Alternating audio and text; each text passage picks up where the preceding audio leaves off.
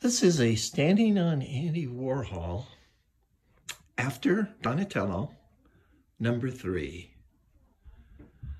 And they're built on a reproduction of a Brillo shipping box.